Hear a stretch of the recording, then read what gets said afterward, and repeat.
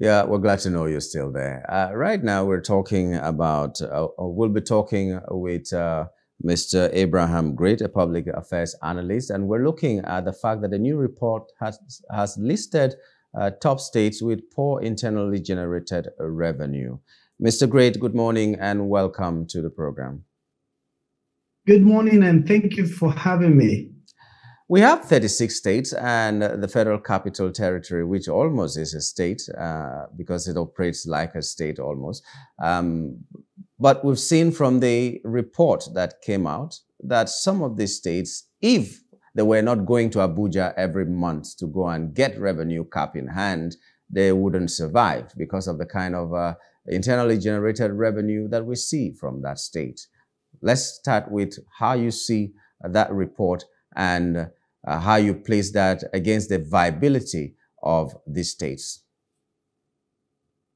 Reading the report, I was quite perturbed to see some of the states that, if you have 36 states in a country, one state would always be the highest performing state. There will be states that, year in, year out might be at the bottom, depending on the positioning of the state, the resources that are available for the states to become viable. But to see state like Bayelsa becoming nearly insolvent is quite pathetic, is disturbing, is damning. I don't know how we got into a state that one of the states that produced the golden egg for the country can be in such a state that it's almost insolvent. And that says a lot to us about the way we look at the economy of our country. It means that the natural resources that is being generated in state like Bayelsa may be the sole focus of that state. Maybe that's where the stakeholders of that state put most of their head. Like it's been said, don't put your head in one basket. But it's also not as damning as the report may say, because it also presents us an opportunity to be able to review governance in the country. Up till this moment, what we've been having in most of the states, or politically we've been having in Nigeria, is people buying for offices, like executive offices, with no corporate governance experience, with no business experience per se. People feel entitled that, look, I've been part of this state for long, or I'm a child of this state, I'm an indigene of this state, I'm going to make money, I'm going to, spend money on politics, and I'm going to become the executive governor with zero, private sector, public governance experience, to be able to know how to generate revenue, how to develop the human capital in that state. So we are at the very crucial stage in our country where every state has to really improve on what they are, generating internally. Well, I don't know. Another state that surprised me, you just mentioned Bayelsa, is Akwa Ibom State.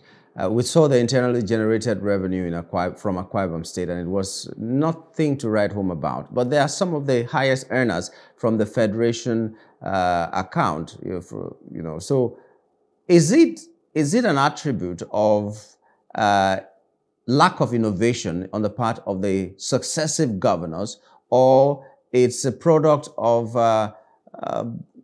the oil that comes from their land destroying the kind of businesses that they could have done?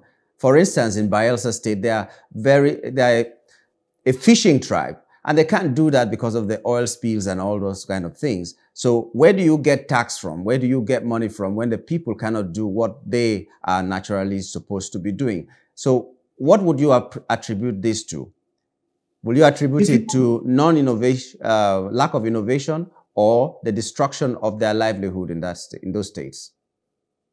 First, you must realize that to succeed, you have to turn excuses into solution. Every problem within every problem is a solution. So to keep staring at the problem and to keep talking about the problem is to magnify the problem, and the problem is not going to go away. A problem that keeps staring at you is telling you that inherent within it is a solution. So what you need is you need minds to come together. You need a mastermind of the minds in that state to be able to, see how. The case study of Lagos is a very good example for us. What is the viability of Lagos before 1999? A lot of people will say, "Oh, Lord Lugard, developed Lagos or what have you." I mean, I was born, raised in Lagos, and I understand. I see. Yes, by the time Nigeria will be getting into democracy, I was no longer living in the country, in 1999, but I came a lot into the country from that time into the year I was there for the inauguration and stuff, even in 1999. So I'm always back in Nigeria. And you will see that the tribulation that Lagos faced at the time, after the military rule and federal allocation was withheld at some point, it made the state to become creative, to realize that every state that must prosper or that must succeed must understand how to crack the code of tax, public tax, corporate tax, individual tax. No, you look at countries that we all celebrate today. You look at the United Kingdom, for example. What natural resources has the United Kingdom got? The United Kingdom hasn't got gold. They haven't got crude oil. They haven't got lithium. They haven't got most of what each of our states have. But one thing that the state and the country generates income on is taxes. Nigeria has to, I don't know how, maybe they have to put all the governors together, or maybe each party, every major party in the country has to do more in developing its candidate. Number one, in identifying the right candidate that have the right relevant experience to be able to help that state to become economically viable. Not just people vying for position and will occupy it and just be waiting for the federal revenue to come in. Also, federal government has a part in this also to help some of those states to develop infrastructures, to develop human capital within that state, to help that state to be able to improve on their internally generated revenue. Now, sometimes, this is what I found in the case of Nigeria. Sometimes those revenue are there, but due to corruption, they are locked within the state, within a few ends. So this also, I think Nigeria just needs to go into full automation. What do you mean full automation? Okay. Again, going back to the case study of Lagos, one of the things that you see that the governor there, who is now the president of the country, is that he brought in Oracle into the country, and then all the federal agencies, every parastatals became fully automated. So you will still find that there are, agencies in some states that the revenues are being kept within that sector, within that agency. You see, you will still see that in some sector, money is still crossing into individual hands. We need to go into full automation where the revenue collection of each state or each local government is seamlessly going through a process that directly, we do less of cash, and the system goes through an automated system. Number one, it becomes scientific. It helps for planning. They'll be able to have at least a quantitative analysis of where we are. Everything that you can turn into science, you can simulate for growth, and you can check for the future. Okay, well, you get my point there. Yes, I do get your point. But you did mention something about corruption, and I don't know how it is going to go away. Everything is tied to corruption now. If you were president, just before we wrap up, if you were president, what would you do to stem corruption? Corruption has been a thing that we have. First of all, I would say that corruption is everywhere. Yeah. The intention of the federal government must be intentional about the federal character. And some of these things, I support the current government, but I also must warn about the optics of the government. because sometimes the way we portray, ourselves, as government, affect the way we raise people in the country. I give you an example.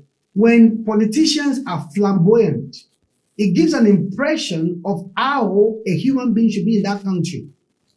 In Nigeria, an average person or a successful person is seen with 4, some people have 20 cars.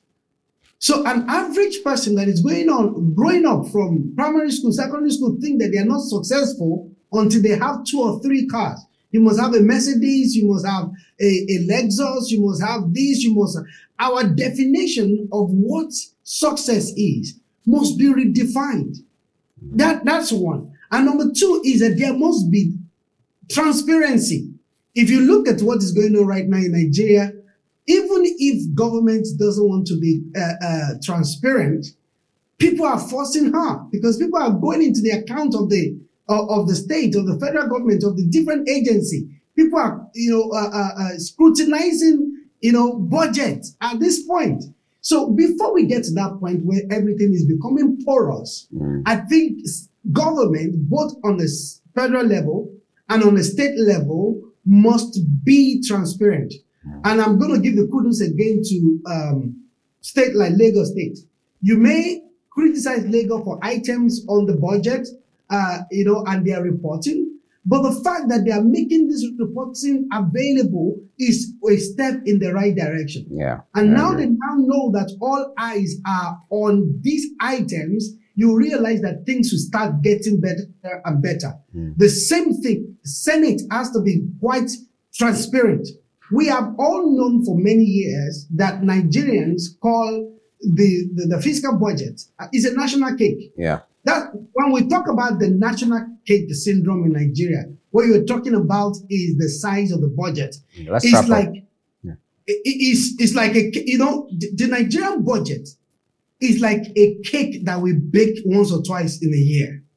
And what you have is that you have individuals who are experts in cutting this cake.